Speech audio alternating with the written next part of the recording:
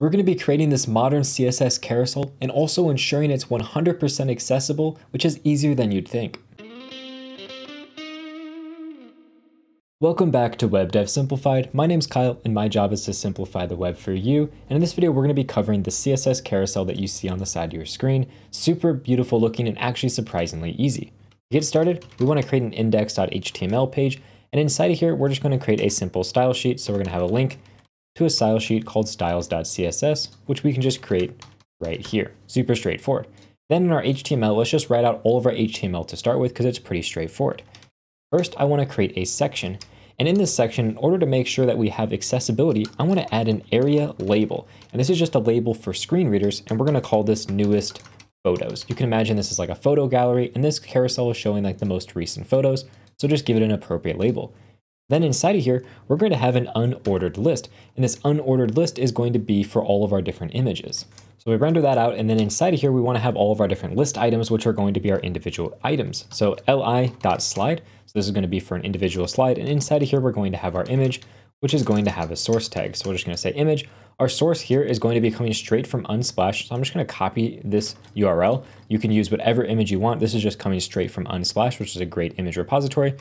And we want to give this an alt tag, make sure that this is appropriate to the image. In our case, we're just going to call it nature image number 1 because it doesn't really matter too much for this example. Just make sure it's useful for whatever your image is. Then I'm going to just copy this down a couple times so we have 3 separate images. I'm going to just make sure I update these image URLs to be the image URL that's coming straight from Unsplash. So we can have 3 different images. Make sure it's image 2 and image 3 just like that. So now if we save and open this up with live server, we essentially have 3 different images showing up. As you can see, image 1, image 2, and image 3. Super ugly, but we have our images. Now the next thing I want to do is I want to create a div. This is going to have a class here of carousel. And this div right here is just going to wrap everything that is our carousel, just so we can easily style our carousel and select everything inside of JavaScript. So now we have our carousel, and what I want to do inside of here is add 2 different buttons, and they're going to have a class of carousel button, and it's going to have a class of either previous or next. So in this case, this is our previous button, and this right here is going to be our next button. And now to make the arrows that you see right here, we're actually using something called an HTML entity. If you just go to a site like toptal.com, you can find these HTML arrows. You can scroll through, there's tons of options, but we're going to be using this left arrow and this right arrow. So just copy this HTML code, paste in the left arrow here, copy the right arrow, and we're going to paste it in over here. And now if I come over here, you can see that we have that left and that right arrow showing up. A little hard to see, but as I zoom in, you can see the left and the right arrow, just like that. That right there covers most of the HTML that we're going to be doing. So the next thing I want to work on is our styles. And the first thing I like to do in every single style sheet is make sure I take my before and my after element here. And I just want to make sure that I set my box sizing to border box. It makes sizing things so much easier. And I also always like to set my margin on my body to 0. That's just going to push everything up to the edge of the pages. Make sure I spell margin correctly. There we go. As you can see, that just got rid of the margin. Now we can start styling that carousel. With the carousel, what I want to do is I want to take our width. I want to make that 100 view width. So it's going to be a full width and a full height. So we'll say height is 100 VH as well. And we're going to say the position for this is going to be relative. And that's just because we're going to position absolute our buttons inside of it. So now that hasn't really changed anything at all, but that's okay. Once we start messing with our slides though, it's going to be really easy to see that things are working. So if we take our slide and what we want to do is we want to position this absolutely. So position absolute, and I want to set the inset to 0. That's just going to make the top, left, right, and bottom of our image 0. So as you can see, our image is now taking up a lot of the screen right here, and they're all absolutely positioned in the top left corner. I want to set the opacity to 0, which may sound interesting, but that's because I also am going to have a slide, which is going to be our active slide, and I want to set the opacity on this to 1. So our active slide, which we can just make our first slide, data active, is going to show up while all other slides will not. Now also inside of our slide, I want to make sure that the image portion of it is going to fill the full screen. So we can say slide image. I can set this to a display of block, so I can resize it. I can change the width to 100%, the height to 100%, and the object fit to cover. And that's just going to make it so that the image is going to fill the entire screen, and it's going to make sure the aspect ratio is maintained. That's what this object fit cover does. If I remove that, you can see it's all squashed and stuff. When I put the object fit cover, you can now see its aspect ratio is maintained. And I can even change the object position to center, so it always focuses on the center of the image. Now the next thing we can work on is styling out those carousel buttons. So let's just take carousel button here. I want to obviously position these absolutely. I want to remove the background, so we'll say background none. Border is going to be none. I want the font size to be large, so we'll say 4 rem. If we save, you can see that so far, that doesn't actually do much. They aren't actually showing up where we want them to. So the thing I need to do is be able to position them in the right place. So we'll say top 50%. That's going to push them down on the top of the screen. But you'll notice we can't see them yet. So what we need to do is we need to set the Z index on these to something like 2, just so they show up over the top of our images.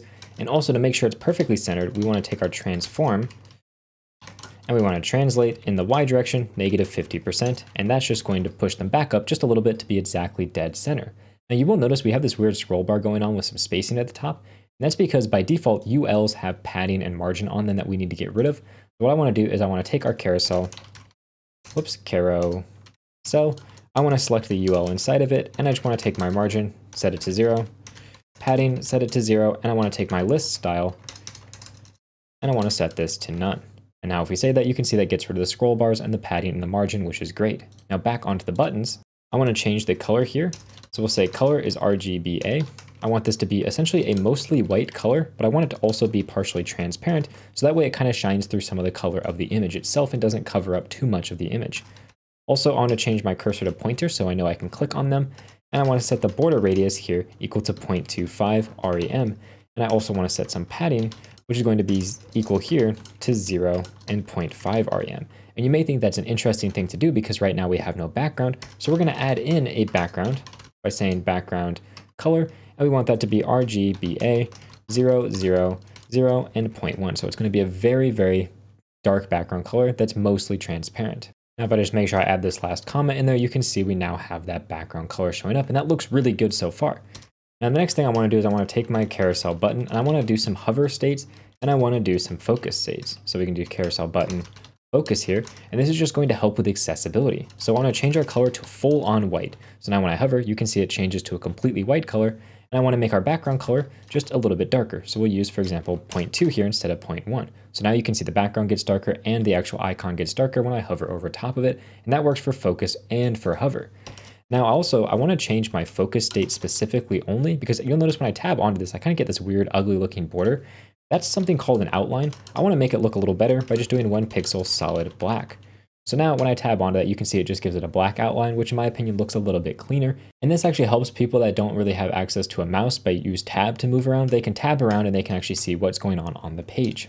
Now the final thing I want to do is I just want to position these buttons in the right space. So I want to get my previous button, and I want to make sure this one has a left of 1 rem, and I'm going to copy this, and I want to make sure for our next one, it's going to show up on the right side. So we're going to set the right to 1 rem, and now you can see that our left button is on the left and our right button is on the right. So now we can actually work on the JavaScript for making the carousel work. So let's create a script.js, and we want to make sure here we're going to reference that script up to the top of our page. So we'll say script.js and make sure we defer it so it loads after our HTML. And then inside of here, we just want to get all of our buttons, which is just document.query selector. And we want to get them equal to a data carousel button. And the reason I'm using a data attribute here instead of a class is because it makes working with JavaScript so much easier because you don't have to worry about overlap between your classes and your JavaScript. So on our buttons, let's just add that data attribute in so we can select that in our JavaScript. And then what I want to do is I want to say buttons.forEach. I want to loop through each one of the buttons. And for each one of the buttons, I just want to add an event listener. So we can say add event listener and make sure this up here is a query selector all. There we go. So we're going to add an event listener.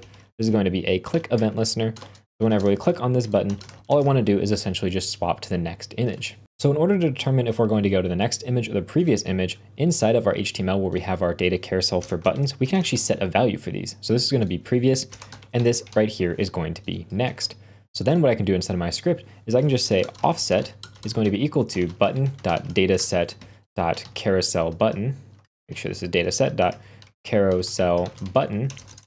This is going to access the property that we set in our HTML here, which is either previous or next. And then what we can do is we can just say, hey, if that is equal to next, then we want to return the value 1, otherwise return the value -1. So we're either going to go to the next image or the previous image, depending on this text here. Then I can get all of my slides. So from my button, I want to get the closest parent element that is a carousel. So we can say data carousel. And in our HTML, we're going to add that in. So on our carousel, we'll say data carousel, just like that. So what we're doing is going from our button to this carousel, and then from the carousel, I want to select this slide container. So here we can just say data slides. And then from here, I can do a simple query selector to get the data slides. So we'll say data slides, and there we go. So I've gone from my button to the slides for that particular carousel. And by doing it this way, it's going to make sure that no matter how many carousels we have on our page, all of them are going to work as we expect. So now I can get the active slide. So I can say const active slide is equal to my slides. And I just want to get the slide here that has that data active attribute on it, which we already have on our very first slide, as you can see right here. So now this is just going to get our active slide. And then I want to get the new index. And the new index is super straightforward. First, we need to convert our slides to an array, the children of them. So we're going to say ... slides.children. This will convert to an array. Make sure I spell children correctly. Then what I want to do is I want to get the index of my active slide in that array. And I just want to add in that offset, which is either going to be -1, so it'll subtract 1, or +1, so it'll add 1. Then, since this is going to loop, so once we get to our last image, we want to loop back to the beginning. And if we go from our beginning image backwards, we want to go to our last image. We're going to have a few ifs. Our new index here is less than 0. So if we're going backwards past our first image, well, I just want to go to our last image. So we'll say new index is equal to our slides.children.length -1. This is going to be the index of our very last element. And now here, if our new index is greater than or equal to our length of our slides, so .children.length, this means that we've passed the very last slide. So I want to just loop back over to start at the very first slide. And this just makes sure it's going to be a continuous loop of images. Then what we can do is we can say slides.children. We want to get the one at the new index, and we can set the data set.active equal to true. Then we can use this delete keyword here to delete the active data set from our current active slide. So all this code does is add the dataset active class or attribute to our currently new active slide, and this removes it from the active slide that was active before. So now when we click next, you can see it swapping to the next image, and it's just going all the way around in a loop no matter which direction we go. But right now we don't have a fancy animation. As you can see on this one, when we click next, we have this nice fade animation. But over here, it's a very jarring animation. So in order to fix this, we can use some simple CSS. If we scroll all the way up here to where we have our slides, you can see that we have our slide with an opacity of 0, and our slide that's active has an opacity of 1. So we can do a really simple trick where we just do a transition. And this transition is going to be 200 milliseconds on the opacity property, and it's going to be an ease in out. Now if I save that, you can see we have this fade in and out animation, but you'll notice that it's fading to white and then fading to the image. And that's because both images are fading in and out at the exact same time. Instead of what I want to happen is I want to have our new image fade in over top of the old image, and then the old image is going to disappear.